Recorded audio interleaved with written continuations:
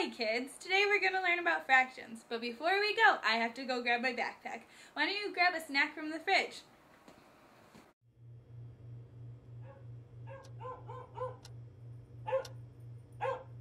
Fractions are numbers that name a portion of a set or whole.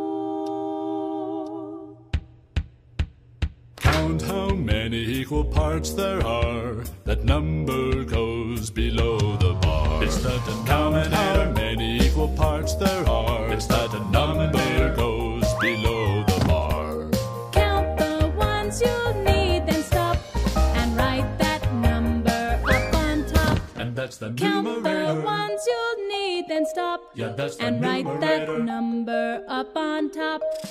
Count how many equal parts there are. That number goes below the bar. Count the ones you need, then stop and write that number up on top. We're using fractions.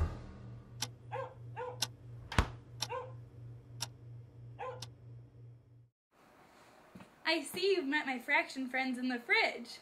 What they were singing about is very true. Why don't we go to the classroom so we can learn more about fractions?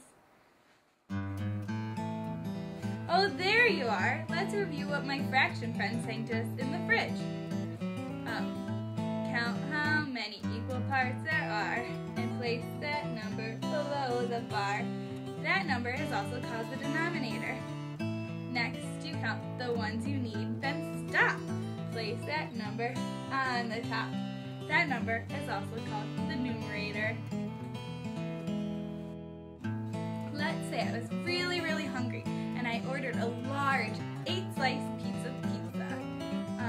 But my eyes were bigger than my mouth and I was only able to eat 3 slices.